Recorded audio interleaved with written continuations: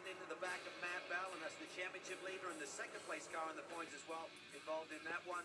You can see the repair they did, and they've done a good one. They've gotten back on the lead lap.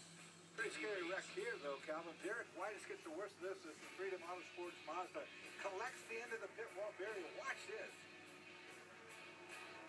Into the crash barrels, and then the Arno. Lucky the hit wasn't more direct, kind of glancing blow there off those sand barrels. Here we see the 9-car exhaust damage from that tab in the rear from Nick Longy. And remove one side, about 4 foot of it, and they open this one back up. And Boss going for a ride here. Suspension failure there. Lucky he had a gravel trap to stop him. Just 2 cars entered by APR. There's the other one. Caught the barrier. End of the race for them. Watch the hauler. Something's getting away. And that's scary, actually, because if one of those corner workers wasn't paying attention behind the car, that potentially is a really, really bad situation. Traction issues in the wet. Tim Fleck with a harmless spin, luckily that time.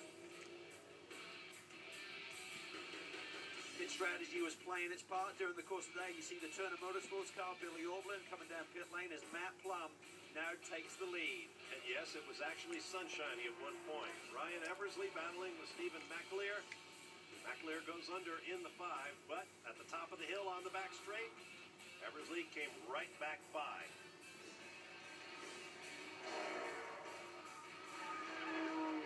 Aaron Pavolito was back into the guardrail. 360 continued on. Reported in that he got tipped into that spin by a GS car. You see cars already in the gravel trap. Here comes the ST leader. Peter Kleinubing getting big air. Watch the right of the screen. Here's Ryan Eversley. He went along for a ride as well. He think, I got him. And right now, he cannot get traction. Don't got him. Then it went all haywire all over the racetrack as the rain fell. 197, same place on the track. This is the scariest moment right here as this all starts to go bad. The Roush Mustang first Joey Atterbury. Then watch Billy Johnson hit, and upside down he goes. Scary, scary stuff. Downhill, high-speed section of the racetrack. This was a scary moment. Scatelli clips him. Fortunately, Billy was still strapped in, and he was okay. He climbs out of the car, and he was okay, but not before this happened. Another one of the Porsches looked for a roll. Billy waves to the crowd. They were cheering to see him get out. We were too. We were really concerned. Look at that Mustang. I mean, I think we need a new car, Dad.